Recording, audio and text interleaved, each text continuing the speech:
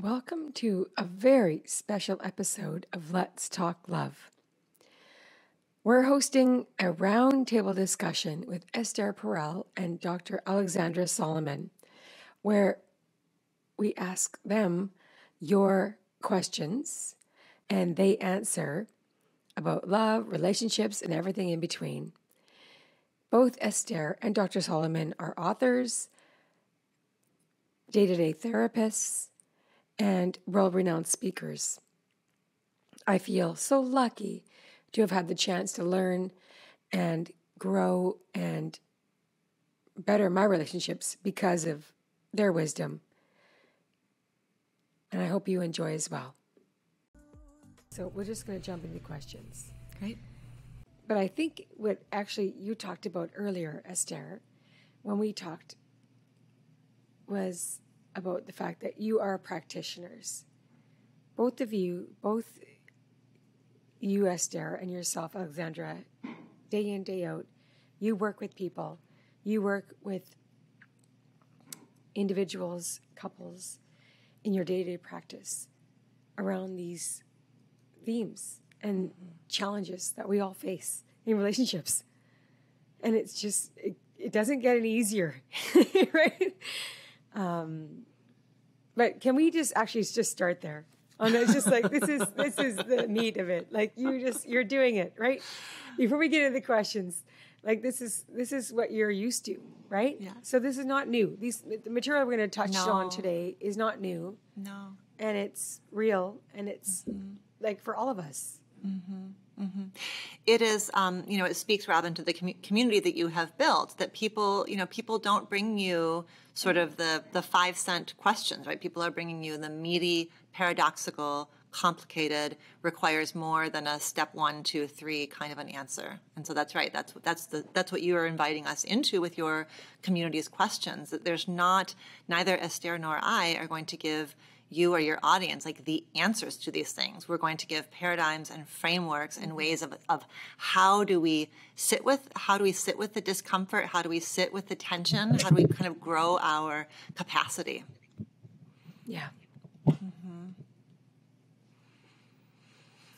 So first question I want to ask is, can you please share what in your life is giving each of you something that's giving you joy right now? And what is one of your greatest challenges that you're working through? Because we all have, it's like this paradox, right? Mm-hmm. That's life. Do you want me to start? Yes, go ahead. So I think there's a way in which my greatest joy and my greatest challenge are like right next to each other, because I think so much of my joy right now is where I am life stage wise. I love feeling wise. I feel wise at this point. I feel good at my job. I feel hard to ruffle. I feel like a mentor to a next generation of clinicians and future leaders. And I love, there's so much joy in that. Like I think about 24-year-old me would just be like, you've got to be kidding. You're friends with Esther and you get to do these. There's so much joy in this stage that I have worked so hard to move into and become, skilled at what I do. And there's so much joy in that. And then I think my greatest challenge is sort of related to time as well, which is I can get kind of grabby about time right now. Like I start sometimes to count backwards. How many more moments like this do I get to have with my kids? Or how many, if I don't reach a particular career milestone, will it slip away? So I think that my challenge is to also just allow time to be what it is. I noticed changes in my own sort of age-related changes that I have feelings about. So my challenge is also to kind of like move with time and not do the, am I too old to do this, or is it too late for me to do this? So I think that's where I sit. So when you ask me about what brings me joy, my first reaction was simply exactly this moment.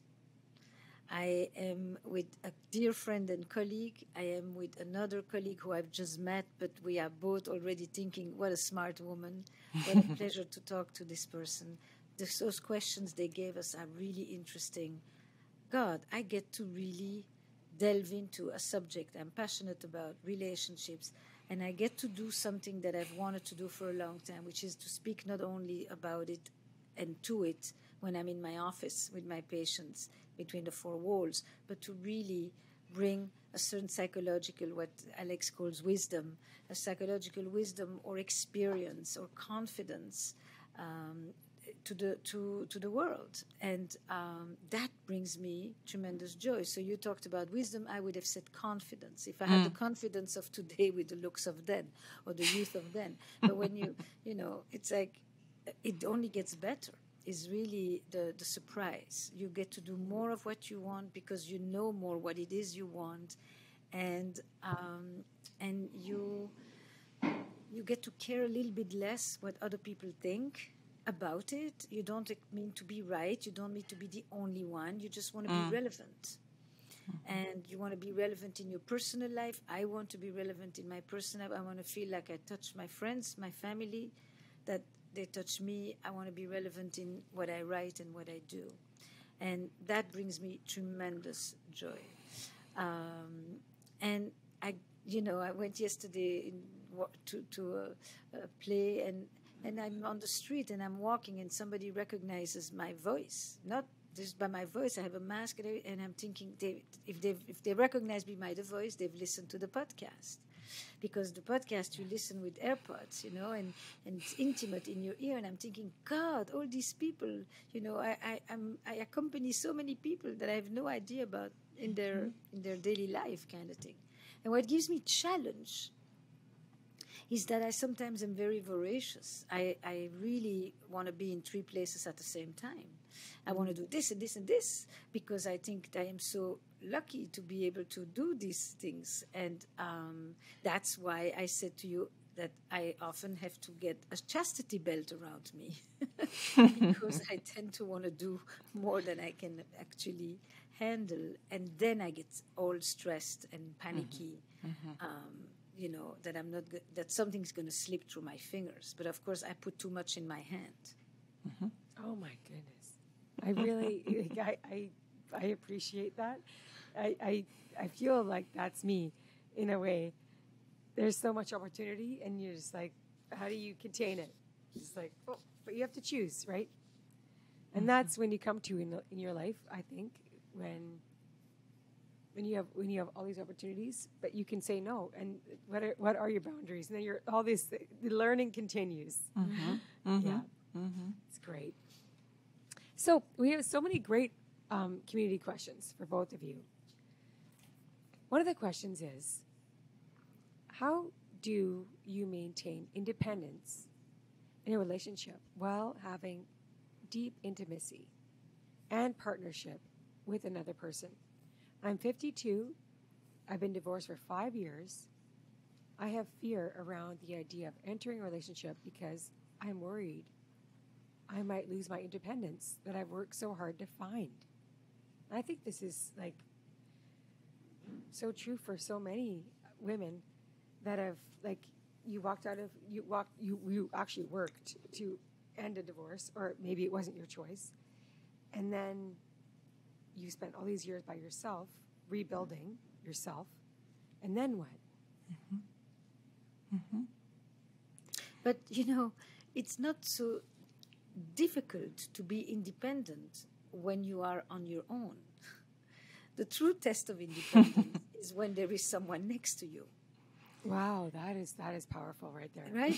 Being independent when you are rebuilding yourself, that kind of it comes with the territory. But maintaining a sense of separateness, of individuality, of differentiation, when you are in a relationship, that's the true independence. Because the independence is only created in response, in relationship to the connection, to the interdependence. Otherwise, you can't define. It's like you can't know what is joy without knowing sadness. Yeah. You can't know what is independence without knowing connection. Otherwise, you're on your own, you're alone, but you're not independent. Unless we define independence as the ability to rely on oneself, to take care of oneself, to handle things by oneself. But that's a more narrow definition of independence. Mm-hmm. It's how do you hold on to yourself in the presence of the other. Mm-hmm. That's independence. Well, and there's a way in which this community member is building. She's setting herself up for it being a problem. She's saying, "I'm afraid of losing independence," as if it's a finite resource rather than something renewable. Right? It's renewable in the space between she and her future partner. She can say to her partner, "I'm not available to go out tonight. I'm going to be with my girlfriends tonight, or I'm going to be in bed with a book tonight." Like that. There's the idea. Right? She's confusing connection with dependence or smothering or suffocating, which perhaps that was. I mean, perhaps what she's pointing herself towards really is perhaps a story from her first marriage. Maybe that was the way she was in her first marriage, is she conflated being a good wife with being, smile on her face, always of service, no needs of her own. And so she may need to just reimagine what it means to be truly in partnership and to choose a partner who really celebrates that she is resourced in lots of ways, with friends, with activities, with hobbies. Somebody who celebrates that is going to celebrate time apart as much as they celebrate time together. But I would add to that, Alex, also that the best thing is if you have someone who says, "Go ahead, have a great time. I'll see you later." Yeah. But you may also have somebody who says, "Oh, I really wish that," you need to be able to say no and to accept that the other person may not like it. That too, you have to be able to tolerate that there may be discomfort on the other side, and that you don't abdicate in order to avoid strife or displeasure on the other side. You're allowed to say no, and the other person is allowed to say, "Oh, I wish you would come anyway," and those two shall coexist. That's another part of independence. I think that there's a bigger discussion around this today, around conflict, and just. I think you made a great point, because both of those can coexist. I have a point of view, you have a point of view, and it's not right or wrong. It's like they both exist. And understanding that, getting through that. Yeah, and there's a partner who says, "I wish that you would do this." It's very different than punishing, right? So that's a different world, right? If there is retreat and sulking and punishment and criticism and guilt tripping, that's very different than, "I wish." My husband and I get into this because his bucket for time with me is larger than my bucket of time with him. Like, I need a bit more, especially in this chapter of our relationship as we're emptying our nest. I just want a lot of alone time. And so there are times when I'm not available, and then he'll say, "Oh, you poor thing, you have a husband who wants to be with you all the time. Like, it's so sad for you." That's in this chapter, he has a larger bucket. And so I have to not confuse him being disappointed that we have a different need in this moment. He's not punishing me. He's not guilt tripping me. And he is disappointed. He has a different set of desires and interests sometimes. So our next question is, I have been with my partner for 20 years. We met as young adults, got married, had 2 beautiful children, no major issues. But my husband has rage issues sometimes when the slightest thing happens and he really goes and loses it. I try to do my best to placate him, but it just doesn't work, right? So do I go through the major, how do I, she's saying, do we go through going through his thing, or do I recommend he go through counseling? What's your advice? I think it's a wonderful, I think it's a wonderful matter to bring to couples therapy. She describes rage issues. I mean, the word rage is a strong word. I don't know how somebody else, I don't know how he experiences it. I don't know how a therapist would experience it, but certainly that gives me pause. Like, I want, if they've got kids, I think that this is somebody who's got kids at home, right? And so I can imagine that she's writing about kind of placating him. I think it certainly is a matter to bring to a couples therapist. As my supervisor, Bill Pinsoff, used to say, God is in the sequence. And so we would really want somebody to be looking at the sequence of what happens, like what are the antecedents to his rage episode, what's leading up to it.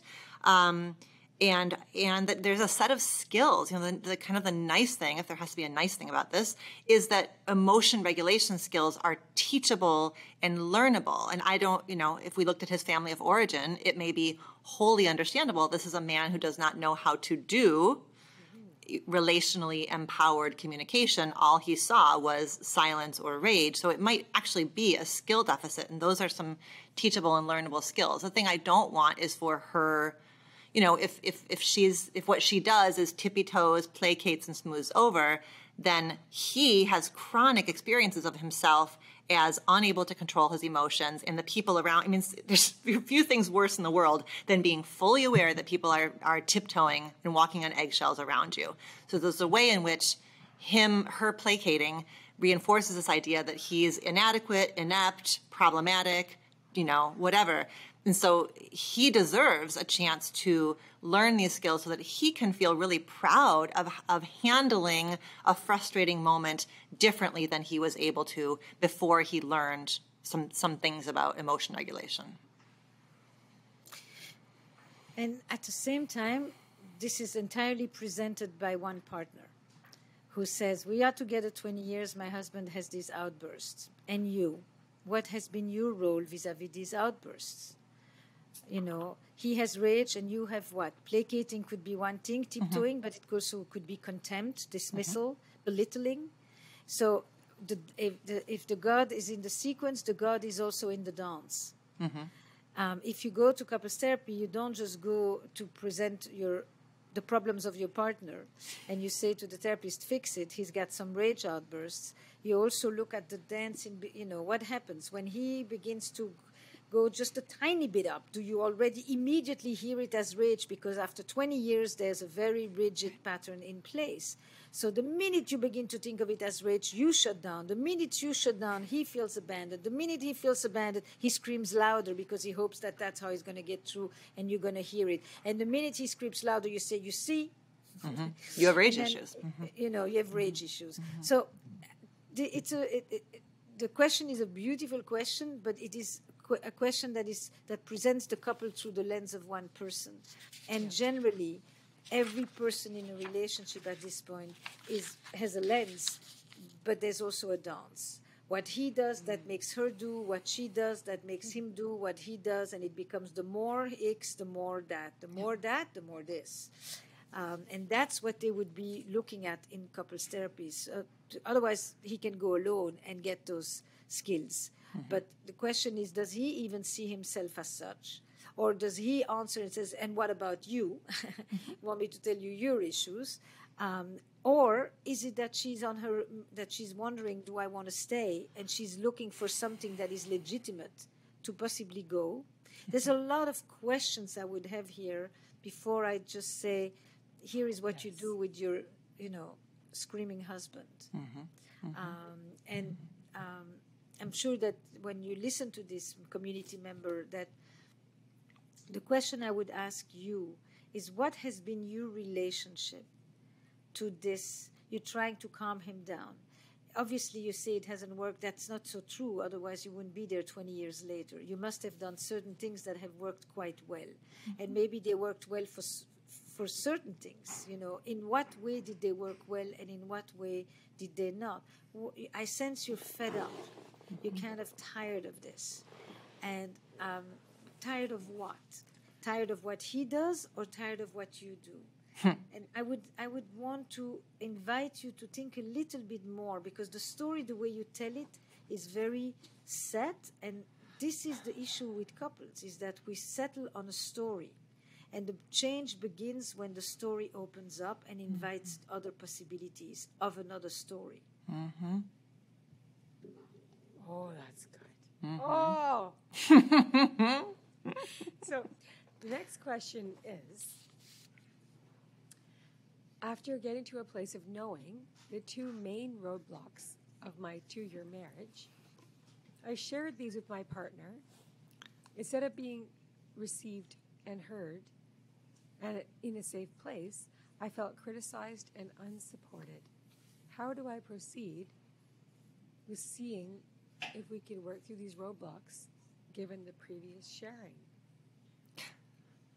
This one flows right from the last one, doesn't it? We are, we don't know if we got to be flies on the wall and we kind of got to watch how she presented the two roadblocks, we'd have much more insight, right? Because there is a danger or a risk, at least, in a presentation of, okay, my dear, here's our two roadblocks. What are we going to do, right? She kind of came in potentially with a beginning, a middle, and an end, and a request for change, rather than the positionality that we love to help couples get into, which is the two partners side by side looking together at the knot and kind of building the story about the dance, the pattern, the sequence together. So she's identified two roadblocks. Does her partner identify the same two roadblocks? Like, do they use different language, the same perspective? Those are hers, right? Yeah. I mean, I think we can do two things at once. We can validate that it must have been immensely painful to get up the gumption, to present, here's what I think are the problems in our marriage, and to feel criticized and unsupported. I have every confidence that was immensely painful. And I really want to make sure that she's setting the two of them up the best way possible by putting a really, really relational framework around those two roadblocks. Because my fear is that the two roadblocks are, if you would do more of this, we'd be better, or if you would do less of that, we'd be better. And we don't know, but I think that would be the challenge, is to how do we hold the empathy that comes from feeling unsupported along with that invitation or ask to make sure that this is a really robustly relational presentation of the pattern, the dance, the cycle that keeps her as much in the ring as it keeps her partner in the ring. So what you see here is that both of us think systemically. Yeah. We look at problems in a context, and we look at how the relationship organizes itself around the problem. Because that organization is what maintains the problem as well. And it's not just we take the problem, we look at the ecology, we look at the transactional, the dance around it, how it gets repeated. Now, that said, she brings something up, and I think the thematic here is, what do you do when you are with somebody who can be very quickly defensive? And kind of has a knee-jerk reaction.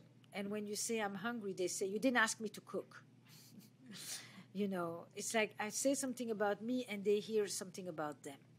And they they personalize it all the time. Yeah. And they hear a wish, and every wish becomes a criticism. Yeah. There are people who are critical, and behind a criticism is a veiled wish. But there are people who are just talking about a feeling, an experience, something, and the other person hears the whole thing as a criticism. And so they're instantly back, with this defensiveness, and you just cannot, you can't say anything about you, or you have to massage it that in the end, you prefer to go talk to your girlfriend. Mm-hmm. And it's hard to walk on pins and needles all day long. It's very difficult. It's it's difficult because we're talking about this over years or months or years. In the beginning, you do this very kindly and with full heart, and you say, he can be sensitive sometimes. No, honey, I didn't mean it like that. But over years, this becomes like, it's like a child, right? Again, like, I just can't be bothered to talk to you because all you hear is you, because you're at the center of the universe. Sometimes I say to people, you're very important, but you're not that important. Not everything is about you. If she's just trying to tell you about something, then of course you ask, if you have both people, may I ask you what you just heard? So first of all, you go for the distortion. What is it that you just heard that made you react the way you did? Because obviously, sometimes somebody says, I wasn't hungry yesterday, so I didn't want to eat. And all you hear them say is that your food sucks. Right. So what did you hear? And then you try to understand how come, from this to there, it went through such a transformation of meaning. Mm-hmm. And then you try to locate that distortion into a larger story. How is it that that's where your ear takes you? that it takes you to a place where you're going to be put down, criticized, belittled. Where did you get used to that translation? And then, you also go back to the other side, and now you say, would you, if there was a way to hear what your partner said in a way that doesn't make you feel bad, would you want that? Does that draw you? Are you curious about what it could be like to listen to your partner without instantly thinking that once again they're coming at you? It's that kind of. It's so often, like there is this piece that is intrapsychic, right? Internal, about my ears are primed to hear your feelings, to hear your experience as meaning that I've disappointed you, I've screwed up, I've failed you because of my relationship with me. And your love cannot outpace, like your love cannot be the only force that heals my shame, right? There's something about the experience of shame. Yeah. There's something about the experience of shame that really is my reckoning with self. You can say, I'm here with you. You can say, I love you. But there's a piece of it that cannot land inside of me if shame is in the driver's seat. And that experience of shame, and I think that very often is. And when, if the person, the defensive person or the critical, unsupportive person, if that person is a man, and there's not like that sort of, I think there's an added kind of challenge of sitting with the immense vulnerability of shame, right? The immense way that I hate feeling like you're disappointed in me because I turn it against myself and I feel so inadequate. Not that I did something that was disappointing, but that I am disappointing. And that piece is it can be hard to get to, and it's essential to get to because she can put ribbons and bows and softness and color and shade and texture on her description. But if shame is in the driver's seat, shame is going to find I knew it. I knew that you were disappointed in me, right? Because that's just what shame does. So there's a part of it that is like an individual reckoning with self about being able to kind of just tend to oneself a bit more gently. 3 exclamation points at the end of this sentence. Yeah. It's really, I don't have to add anything. It's just uber important. So the next question is, and this is a discussion in our community quite a bit around the erotic and understanding that with ourselves and with our partners. And the question is, what tools would you recommend for having conversations with our partners to better understand and explore our erotic desires? And the second question around this was also, when should I bring up conversation around kink and fetishes in our new relationship? You want to start? I mean, I would actually like to separate the two questions. Good. Because I would like us to talk about the erotic and erotic desires without it leading also into the question of fetishes and kink, which is equally important. There's a beautiful question that I borrowed from Gina Ogden, and it goes like this. I'm in front of two people, and you can do this alone with your partner. I turn myself off when, or I turn myself off by, I extinguish myself, I shut down, I numb myself by, which is not the same question as you turn me off when, or what turns me off is. So I turn myself off if I do emails before going to bed, if I feel bloated and I overeat, if I have been really anxious about the kids the whole day, if we haven't had any time to be together, if it's been weeks since I had a minute to myself, if I've not been able to just walk in nature and smell the flowers. I shut down when. And you will notice that the majority of things have very little to do with sex. They have to do primarily with permission, with self-care, with the presence of pleasure and joy in your life. And it's from that place of worthiness and of permission and of pleasure that the erotic energy comes.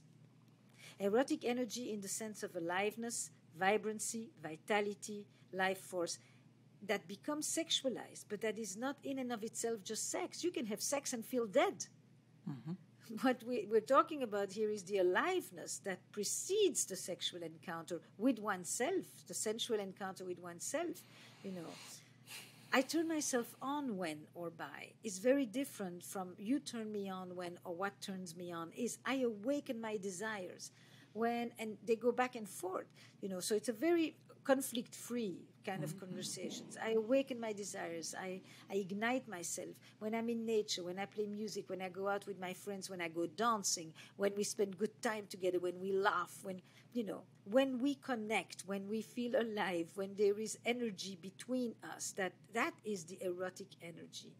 So this is a very nice, easy entrance for talking together. It's because then the next thing is, if what turns me on is to go run every day or to go dancing, then the next question is, when's the last time you went dancing? And if it's been 6 months, then reconsider. And you can dance in your house. I mean, the point is, when you do something that is playful, imaginative, free of responsibility, is usually connected to desires. Then, when the question about how do you bring in the idiosyncrasies of your own sexual proclivities, fetish, kink, or anything else, I think the question is just simply, what is erotic intimacy? Mm-hmm. How do two people talk about the parts of themselves that they often have spent years learning never to talk about to anybody? How do you start talking about the stuff we've been silent about all the time and had to hide? And basically, the issue is fearing judgment or ridicule or contempt or shaming, because our erotic desires are often contradictory, not understandable to ourselves. They're mischievous. They fly against all other ways that we tend to look at ourselves. And that's why it seems so, not normal as people are. And then the question is really a preamble,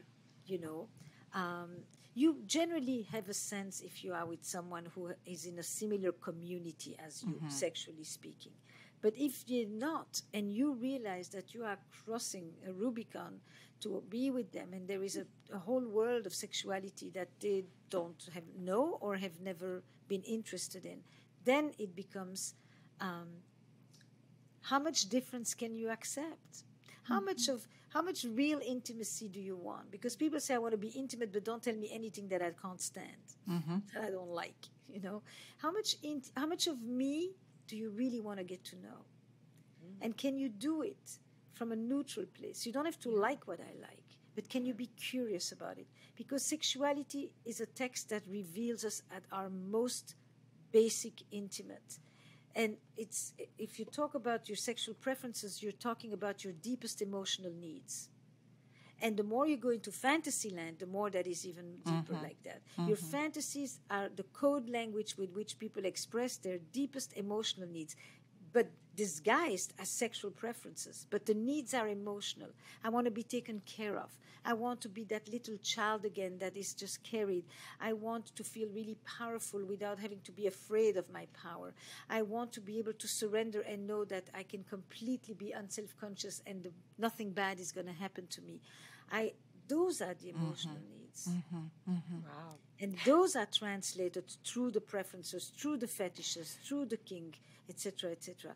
Translate. Don't think that a conversation about sex is just about a bunch of actions and behaviors and moves.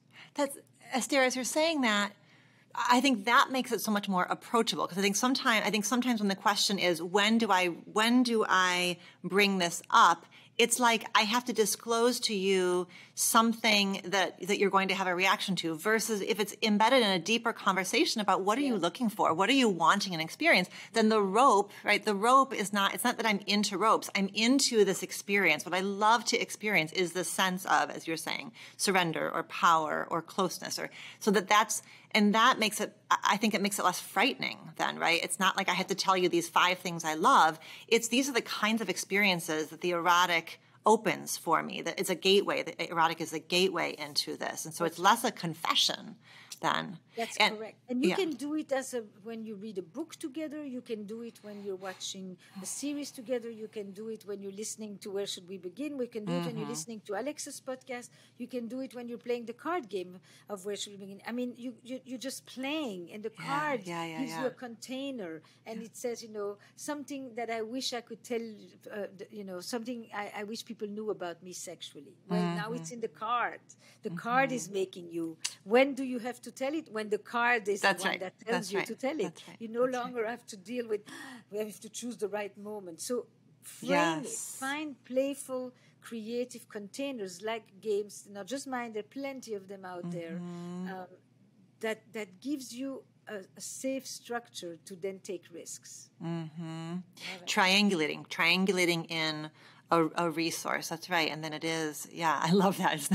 It's not me. It's the card. The card asks. So now, that's right. It's so much less frightening. It's so much less of a confessional. And I just want to put the 3 exclamation points on that Gina Ogden exercise that you have. I've done that when I was at the workshop you did with Dr. Holly Richmond in March. You had us pair up with another attendee at that workshop, and we did rounds back and forth, and it was beautiful. I mean, it was beautiful. It's so simple. I love those things that are just so simple but so powerful, and I love that now, Robin, your audience is going to have that exercise to play together, because it keeps such a relational frame around sex. It's not you do this thing wrong, or how could I want sex when this is what's going. It really is. It's taking responsibility, and it also, so it's this like, it's self-revelatory, but it also then gives us a chance to witness the way that our partner is different. Like, I didn't know that for you. I didn't know that this kind of a situation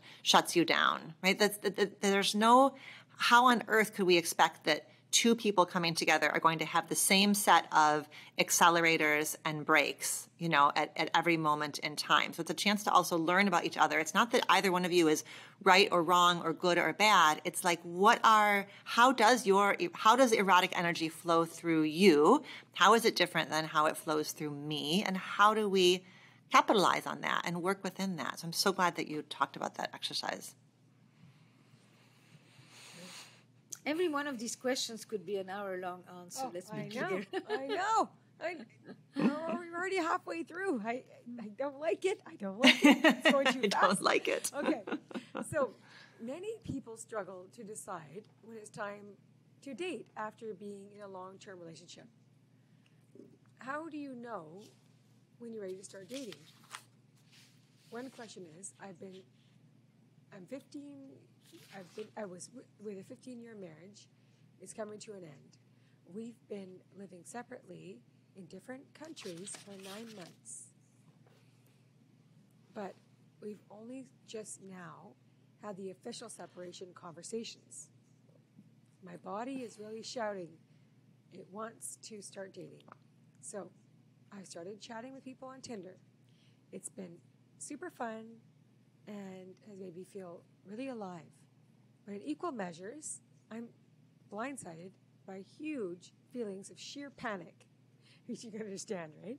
Mm-hmm. I'm wondering if I should sit with the panic and move through it all and keep dating, or just take it from a signal from my nervous system that I'm just not ready.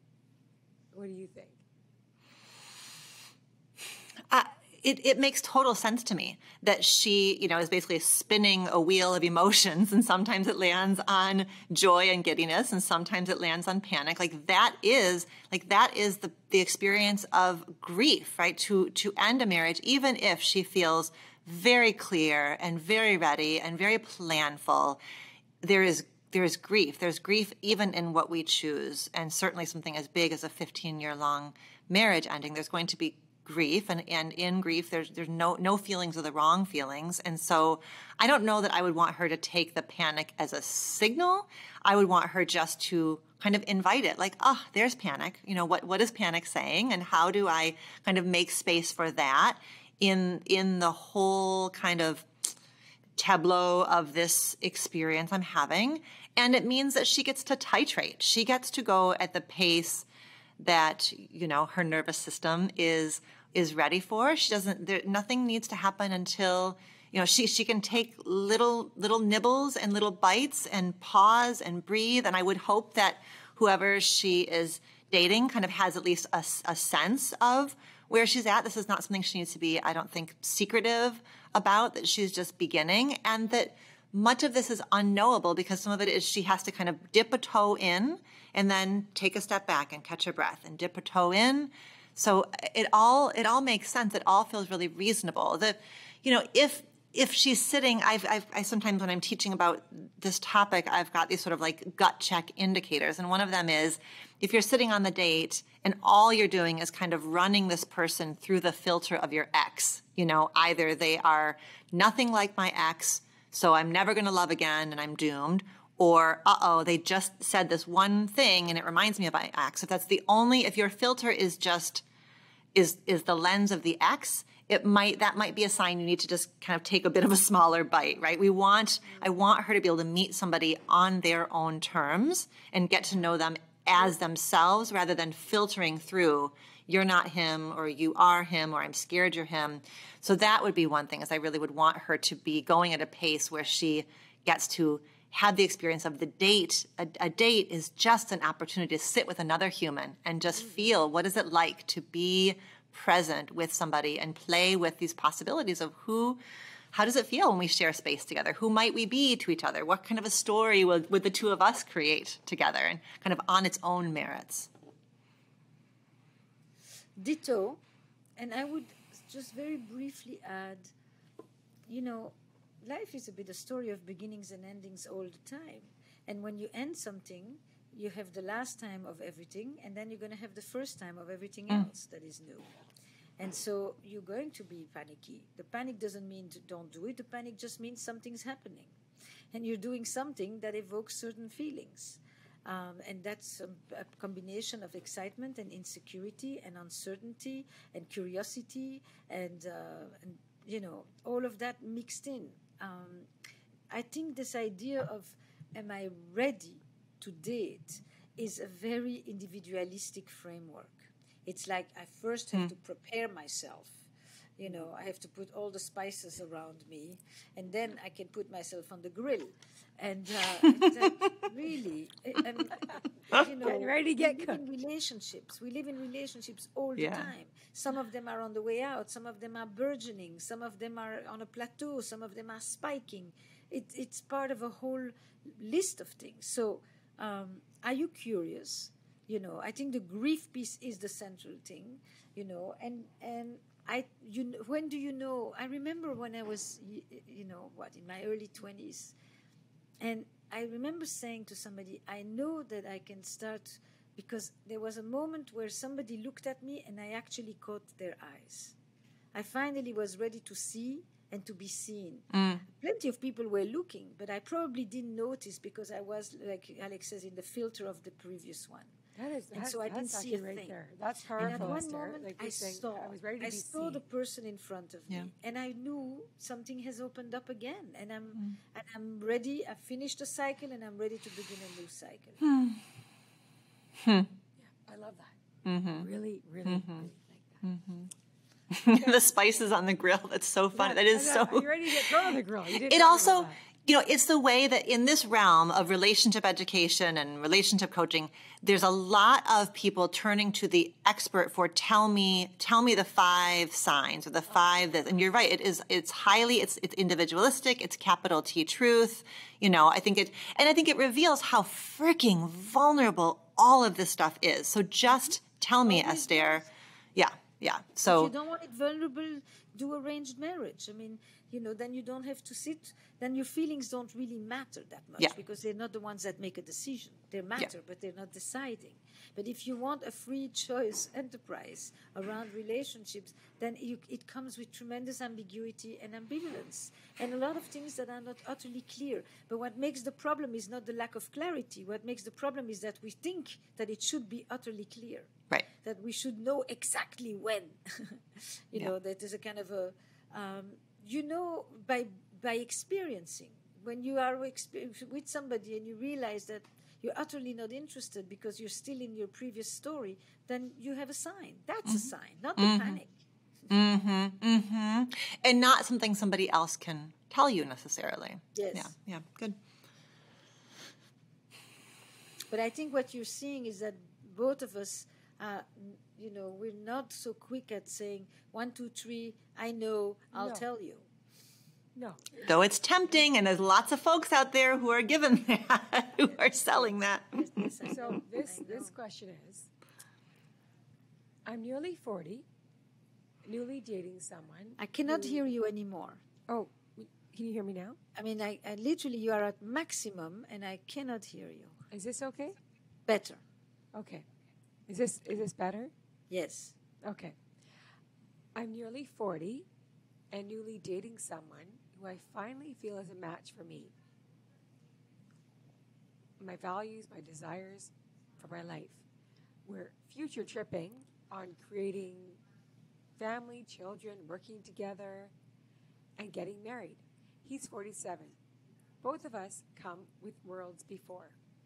My question is about dating and about the idea about creating a relationship agreement, a document to align us in a variety of areas of life. Do you suggest we do this? And if so, where should we begin? What's the best process for creating this and making sure it doesn't suck the romance out? I'm picturing a spectrum, right? Like one end of the spectrum is no conversation about values, boundaries, fears, expectations. And the other end of the spectrum is, right, the sucking the, sort of like a contract, an 8-page contract that spells out things that are unknowable and that need to be revealed over time, and that are efforts to control and micromanage vulnerability. So those are kind of, if those are like the ends of our spectrum, I want them to find some shade of gray between that, where there's, maybe a formalized, maybe agreement, if it feels really mutual and there's room for, if it's seen as a working document and a live document, that might be really beautiful. But that if it's sort of from the ground, if what it does, if it becomes the excuse or the forum in which to have really beautiful conversations about our values, about our boundaries, about our fears, then I'm here for it. I'm here for those kinds of conversations.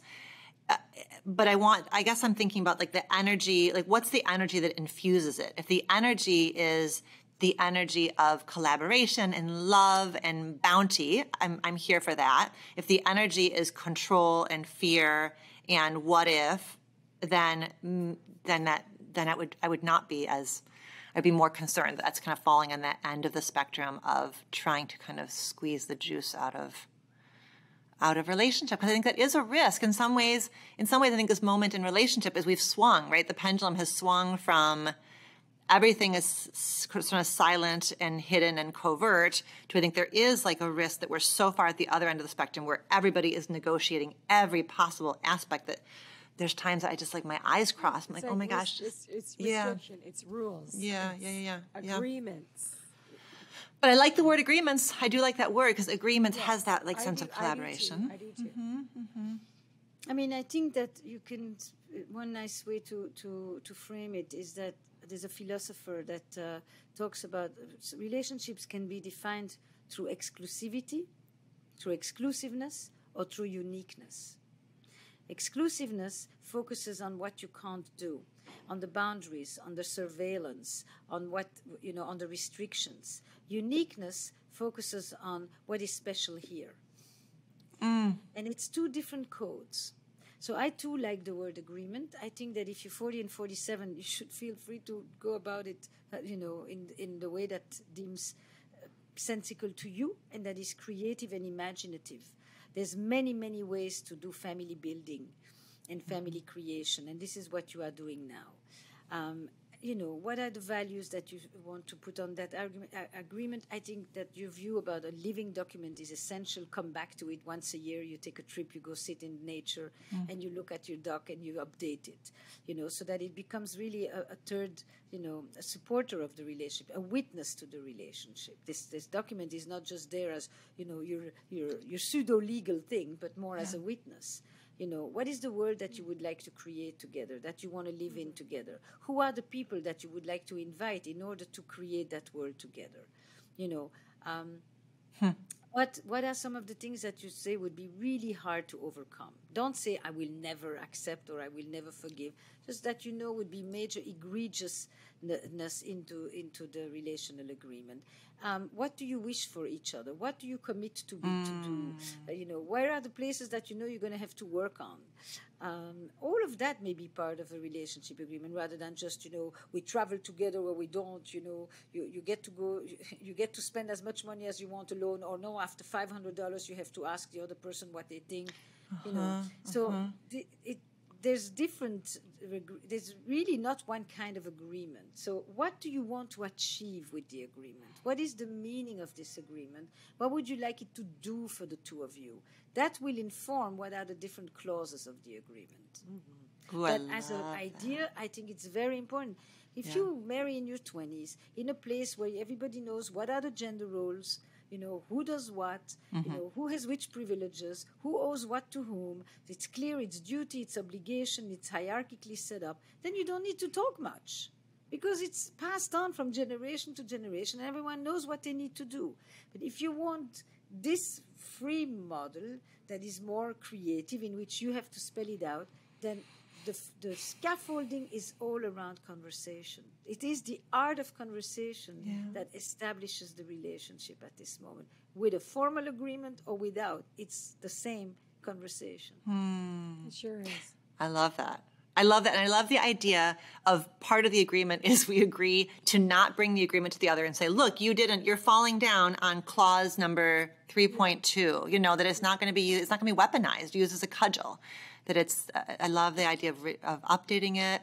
I wonder also if it might be an interesting challenge to create an agreement with no numbers in it, so it's not quantified. It's more about the spirit, the energy, the principle, the emotion. Yeah, like that we will do this X number of times, or in Esther's example, $500. There's something about putting numbers to it that then it's so measurable in quantity. I wonder if that would be an interesting challenge to see if you could. But what feels controlling to one feels securing to the other.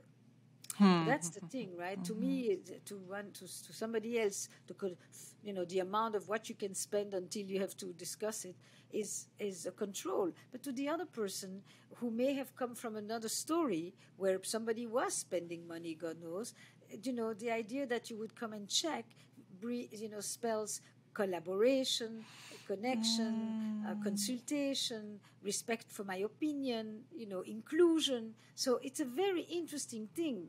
I too, like you, would rather go for, something that is more collaborative than surveillance. But I understand that what some people experience as surveillance, their partner may experience as safe. Yes, because then if we've agreed $500, then I have got all the freedom in the damn world to go out and spend $499. Like, that is freedom. Fascinating. That's right. It's not the number. It's not the number. It's the energy. Yeah. Right. So the next question is, how do I tell whether a recurring relational trigger is due to my own historical trauma that needs to be addressed versus inappropriate or disrespectful behavior on my partner's part? It's both. Next. It's both.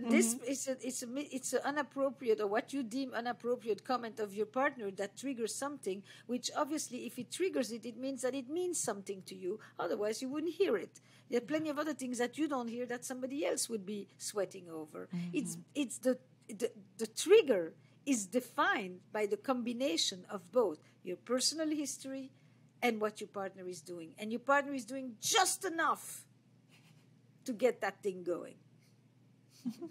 If somebody else who does a little bit less, you may not even get triggered. It's just the right amount for the right condition. Yeah, and I think I understand. I feel like I understand the spirit behind the question. It's like, is it my job to fix it, or is it my partner? Do I soothe myself, or does my partner soothe me? And I understand that, and it's a both, right? And I also want the member of the community to be in a relationship where their partner understands the landscape of their triggers, not so that the partner walks on eggshells, but so the partner can say, "Oh, that makes sense. That makes sense." Right. Not I'm a piece of shit because I triggered you, but it makes sense. Given what I know, I hold that image of, little boy you and the pain that you went through when you were little. And it makes sense to me that that's an area that, I can hold myself in warm regard while understanding that when I said this to you, it triggered that old feeling in you. Yeah, all that. So I have a beautiful example of a couple I was working with this week, and he would say, "We just don't get along," and he just puts it out there, and then instantly she starts to talk about, "But I have really changed, and I am," and you could see that she heard it as from the ear that has felt for many, many, many, many decades. "I'm not enough." The ear, "I'm not enough." Yeah. Heard the statement, "We don't get along," as "It's because of you." That's right. And that is, but that ear of "I'm not enough" would be dormant. It would be latent if he didn't systematically throw out these sentences, "We just don't get along." And let's sit there. He doesn't say, "I wish we would get along better." He doesn't say, "I haven't been very present." He doesn't really say it's you. But there is just enough space for her to then insert herself into his statement. Yep. And so it's a both and.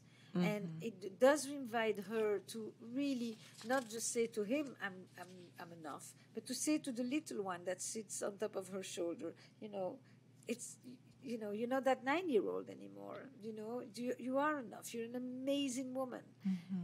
And at the same time to say to him, when you say that statement, it stings.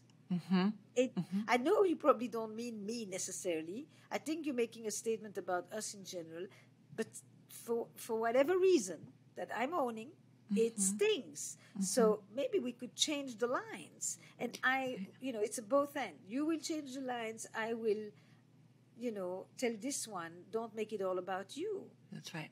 That's right. That's right. That's right. That's a very, very common example. I think that everybody listening to this podcast will relate to. That's right. There's something that we want to ask of both people, right? There's a little bit in that where he's putting his exasperation at her feet. And he knows he can put it at her feet because she will pick it up and take responsibility for it. And there's he sits there helpless. And sure. It's all agitated. Sure. Because he doesn't know what to do, and she gets into overdrive. Yep. Robin is absorbing all of this. I sure am. As we're passing. So, I hope you so community the members next that we are question. really addressing your questions. Oh no, it's gold, liquid gold. We're getting therapy on this podcast. So, the next question is about heartache, which I think is very prevalent in in all of our lives. I mean, we do go in and out of heartbreak in many ways. But the question is, how do you get over someone that you're still in love with that does not want to be with you anymore? I mean, that's a hard one. It's a hard one. We've all experienced it. I mean, it's a hard one, and it hurts because it hurts, right? There's research that shows the part of our brain that is activated in heartbreak is the same part of our brain that's activated when we break a leg. Like that hurts because it hurts. Like that's or withdrawal from heroin. Or that's right. People who are going through. I mean, it is really the first thing is to really understand that it is a serious ache and pain. That's right. That it's not just definitely. Like your heart is broken, and there's no doubt about it. Like, and this is. I mean, I spend so much time with my college students, validating this. Your heartbreak has zero shits to give if it was a 6-month relationship or a 6-year relationship, or if they were no good for you anyways, if your brother didn't like them. Like, it doesn't matter. We try so hard in the space of heartbreak to create narrative around it, to contain it. And the narrative around it is like nothing compared to the magnitude and the texture and the tone of heartbreak. And so our only move is to just carry it and be with it, and to know that it is not going to be forever at this intensity forever, right? And therapists love to say the way out is through, so you have to arrive before you can leave. And then also that in the experience of heartbreak, grief is synergistic. So a grief in this moment has energetic ties to every prior grief we've experienced. So it's I'm grieving the loss of this partner, but I'm also now grieving the loss of my mother, the loss of my homeland, the loss of that dream I had. So there's so many layers. And so it's another way I think that we invalidate is by acting as if the loss of, what is it that's so special about this partner? They were just a mere mortal. There's a yes, and in losing this partner, you are awakened to so much, to every prior loss, frankly, every prior loss you've ever experienced. I think that's a very important piece that people don't always think about. Mm-hmm. A person is a portal to a world. Mm-hmm. And with them going goes a whole world. Go the people that you met through him, go the place where you've lived with him, heard them. It's not just the person. No, and the family, that's you were married, it's like that whole family. Sure. You're with. Yeah. It's like you are literally grieving the loss of a whole family. Right. That and is I a would big say, thing. don't stay in touch with them.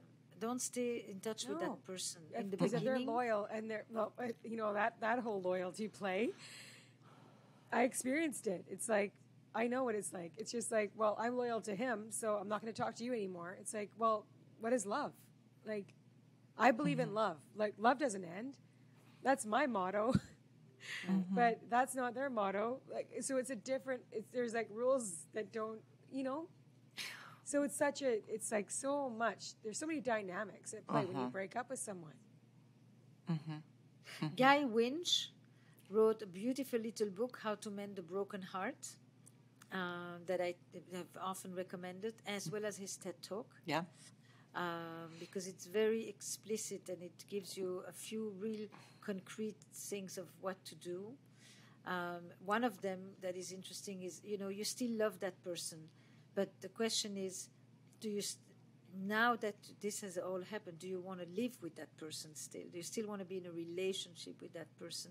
And then sometimes it's do a kind of a little bit of a work on your head where you make a list of all the things that draw you in and all the things about the person that you didn't care for so much. Right. And you try to look at that list so that you don't just begin to idealize them. By the sheer loss and absence of them, they become even more phenomenal. So you keep it grounded a little bit more in reality. It wasn't all rosy all the time either. I think that sometimes is useful. There's lots of different things that people can do. And I'll give you one more that I find very helpful. But really, this is, you try a bunch and then you see what hooks. And sometimes you try the same one 3 times and the 4th time it works. Yeah. So don't worry about it. It's not like there is the thing when you immediately find out, how do I get over this person that I still love? But what I do think is very important is that you find yourself in other situations with friends and other people that are close to you who value you. Because the loss of a person is such a loss of sense of value. I don't matter enough, and therefore I can be just rejected, ejected. And you want people who really tell you how much you matter in their lives, how happy they are that they have you, and that they value you. They don't need to devalue your partner, because then that actually makes you protect them more. Yeah. But they have to be very explicit about how much they value you. And they have to tell you things that in that moment you don't believe and you don't feel. Beautiful. But they have to hold this for you. Beautiful. They keep telling you, you are an incredible person and you will find someone else if you choose to, and you will overcome this. You don't feel it now, but we know it, and we are here for you now, and we will be here when you reach to the other side of the tunnel. I love in our responses, there's this like toggling between like the big existential nature of the loss of a person and the need for micro action steps and practices. Both those things have to be held, the big picture and the little picture. Absolutely. Because you can, all this is so important. I think about that. I mean, your breakup it's a grief. You have to live through it. You have to work through it. And I think a lot of people don't actually think of it as grieving. But actually, Can I if you're give you an breaking up with example? somebody that you spent a lot of time with, Right. Yeah. even if you didn't spend, like, let's just say your heart is broken. It's broken. Okay, let's acknowledge, let's accept, and then go through the grieving process. Like, it is a process. Right, but what you want a little bit is to spell out. I remember a woman who blew my mind because she came up with all of it on her own, I have to say. I mean, we created it together, but she came in 20-something years into it, discovers, whatever other things he's been up to, decides to leave, and does two things that I thought were so beautiful. The first one, I've liked ever since, and even before. She made a list of 5 people that she really thought would understand what she's going through. Mm-hmm. And she took 2 weeks, and she traveled around the country and went to visit all 5 of these people. Oh, Wow. I love that. So good. So good. So good. Food for the heart, food for the soul. Yes. You don't sit there alone and weep. Mm-mm. This is not something you're like, you okay, overcome I'm going to alone. go on this journey and like talk to people that would like know me So and good. would have compassion for this situation. Yeah. And then she began to paint. She always wanted to paint, and so she started to take painting lessons. What I'm saying is that Yeah. she was doing erotic things. That's This right. is eroticism. That's right. Friendship, Yeah. art, Art. painting, self-expression. And she did these, she embarked in these erotic expressions, meaning antidotes to deadness, deadness being the death of the relationship. Yeah. She didn't mourn Antidotes by to just deadness. staying in the mourning. She went through the mourning by affirming life. And this is very, very important. Often we think only when I've processed, I'm going to be able to go back to dancing and singing and painting. And, no, it's those very You have to dance through it. Yeah, you do. It's what Aristotle said. Nature abhors a vacuum. So she filled the vacuum with friendship and art. It's beautiful. That's beautiful, and it's so good. and the cognitive behavioral therapists, right? They talk about behavioral activation. You do the thing to get the feeling. So she did the thing. She went to the friends. She went beautiful. That's a wonderful example. Mm-hmm. Oh, that's beautiful. The Jewish tradition says the same thing. You don't have to feel in order to do. It's the doing that will create the experience and bring up the feeling. It's very pragmatic. There are many traditions that have, set it up from that place. Just the action itself, action is an experience. In the action will become the feeling rather than waiting till I feel like it and then I go do it. Uh-huh. Uh-huh. Mm-hmm. So we have a lot of discussion in our community about opening relationships. And I think COVID brought on a lot of that too. Like, we're stuck in the same home with this same person 24/7. And anyways, I've heard it so much, right? So the question is, I've got 2 questions from our community. I've been hearing a lot about polyamory and open marriages. I want to approach my partner about this to see if their interest, what is their interest in this? We have been married for 15 years, but our sex life is non-existent.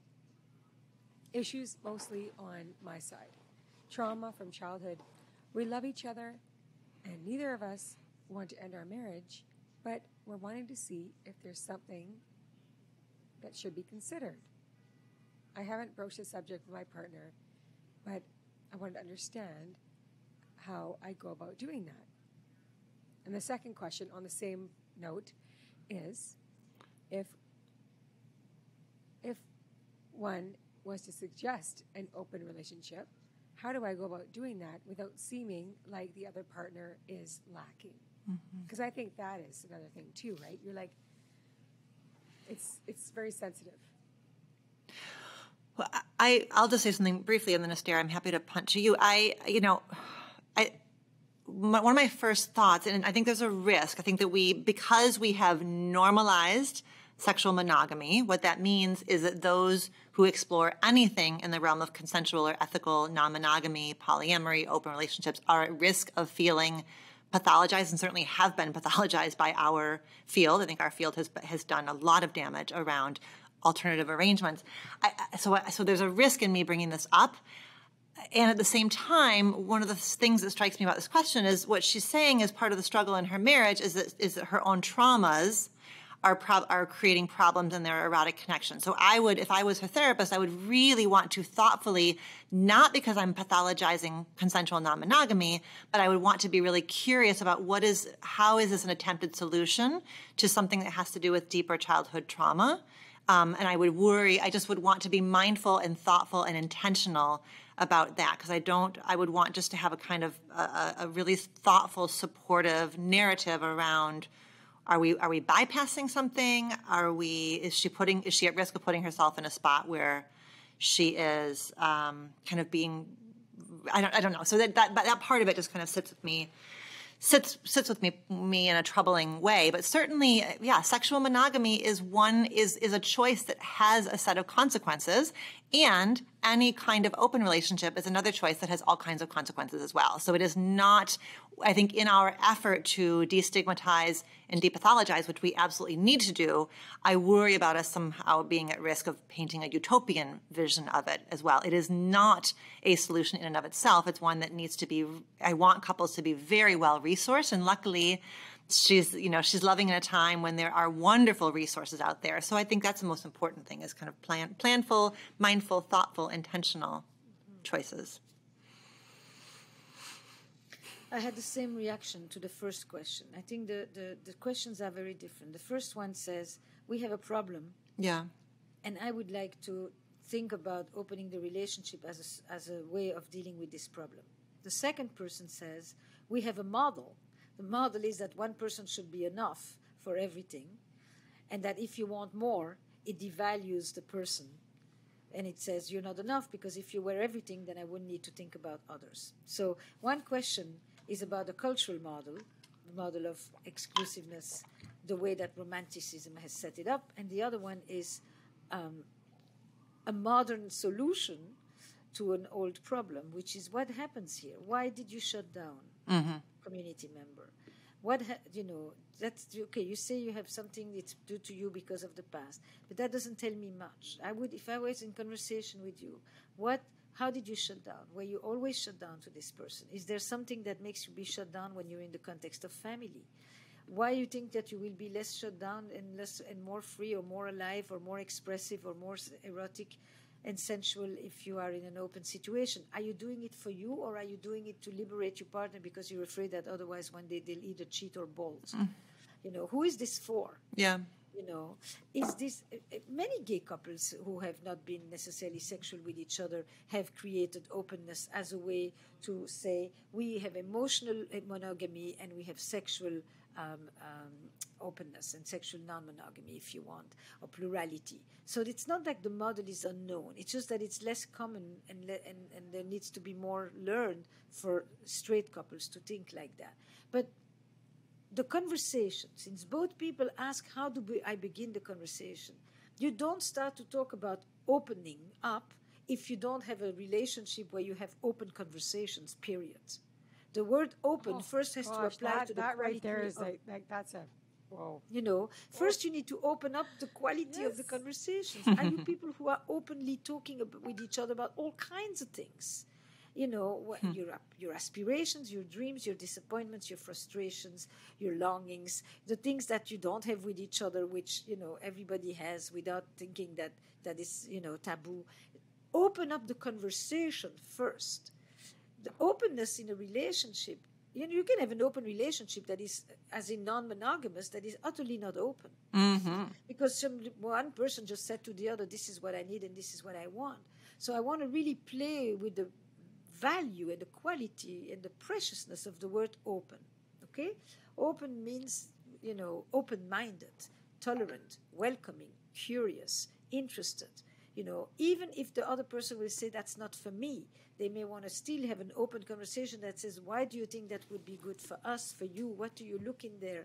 What would it mean? What do we do if this happens, if that happens? There's a whole literature out there that I also invite you to read, from Polysecure to Polyamory, a guide. There are a number of very good books, to Tammy Nelson's books. I mean, people are really trying to give couples a vocabulary for how to have these conversations, But what do you do when you say, I haven't been there for you sexually? I know that.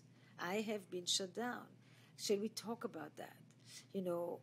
I know that must be painful to you, or I know you've tried many things, or I wish you would try certain things, or I don't know why I'm not able to experience this with you, and that must be really painful, because sexual rejection is acutely painful.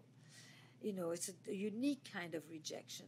And that's where you begin in the conversation, is where have we been at? How have we both experienced this? What does this mean for us? Have you ever thought about what we could do? Do you sometimes think that opening up could be an option? Do you sometimes think that leaving each other could be an option? These are very difficult but very courageous conversations that people need to have. And unfortunately, most couples, straight couples in particular, wait till there is a crisis to have those conversations for the first time. No kidding. That's. I love it. I so love that. Yeah. What you said about, if you're gonna have an open conversation about opening your marriage and your relationship, you have to first start it. Is your relationship already open with different conversations? Yeah. Because great. literally, that's the truth of it, right? That's right. Oh goodness, you can't drop the bomb if you haven't already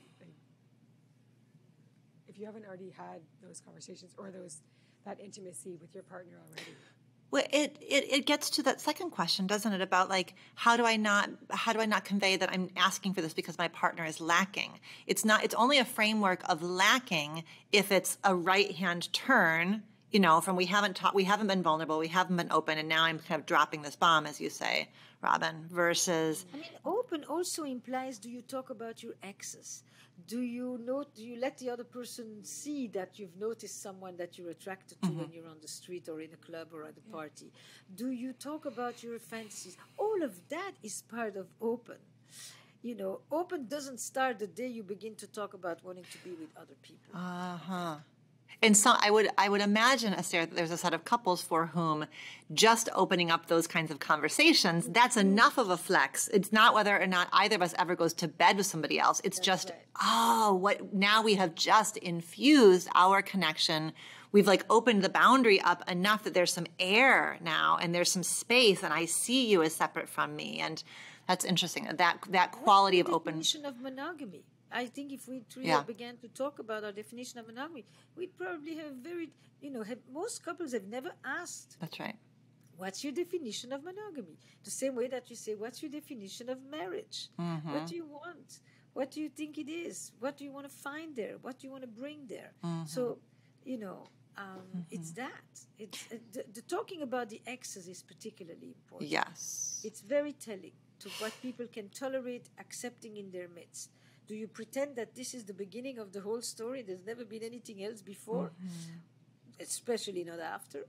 Or do you actually, understand that in some interesting way today in the West, we all have been polyamorous. Yeah. We've had boyfriends, girlfriends, partners,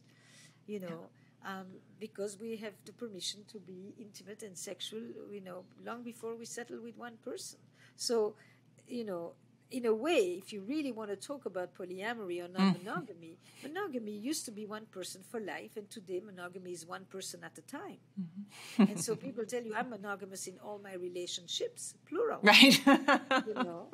What does that mean? This is my mother wouldn't know what I'm talking about with that definition of monogamy, let alone my grandmother. So this is the conversation. You start like that. You don't start talking about who can go where with whom. There's a beautiful episode on the podcast that is called "You Want Me to Watch the Kids While You Go Out with Other Men," and she basically says to him, it's on Where Should We Begin? And she says, my sexuality belonged to my Indian culture, to my Christian family, to my Christian boarding school, to patriarchy, you name it. It's never been mine. And the only place I can feel that it's mine is away from us, away from the institution called marriage. And he says, but I know that you love to ride this horse, but I want to be your only stallion. It's a beautiful thing. And he says it to her. I'm not ready to, I know that what we have is special, but I want to be the only one and the best one and the first one and all of that. And then I met them again 2 years later. I just dropped it in the new story about what happened 2 years later to this couple who did open up their relationship, and they give it to you in real granular form. It's one story, Wonderful. one example only, but if you want to hear these two people begin the conversation, this is a very good, and it's nice to listen together as a couple, because it invites you, as Alex was saying before, the triangle, to reflect on that couple, but to talk about yourselves. Beautiful. Mm-hmm. I was just looking at the time, and I'm like, oh my goodness. Yes, I think over so. time. We did it. We're over it. And we've done it. Well, we have answered not all the questions, but we've answered a lot of questions, and it's been amazing.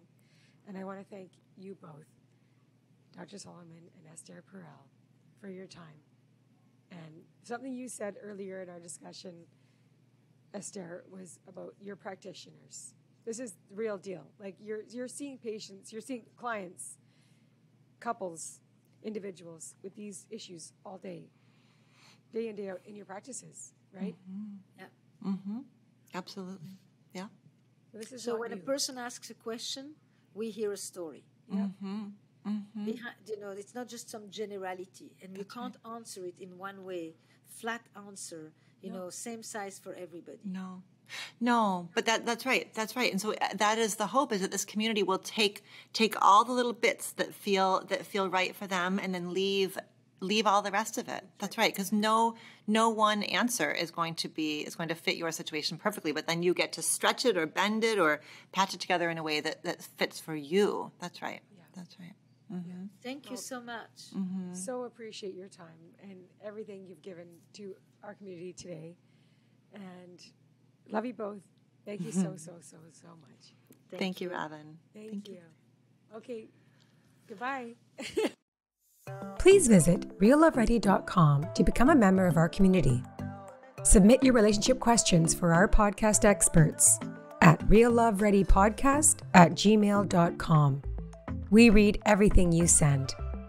Be sure to rate and review this podcast. Your feedback helps us get you the relationship advice and guidance you need. The Real Love Ready podcast is recorded and edited by Maya Anstey. Transcriptions by Otter.ai and edited by Maya Anstey. We at Real Love Ready acknowledge and express gratitude for the Coast Salish people, the stewards of the land on which we work and play, and encourage everyone listening to take a moment to acknowledge and express gratitude for those that have stewarded and continue to steward the land that you live on as well.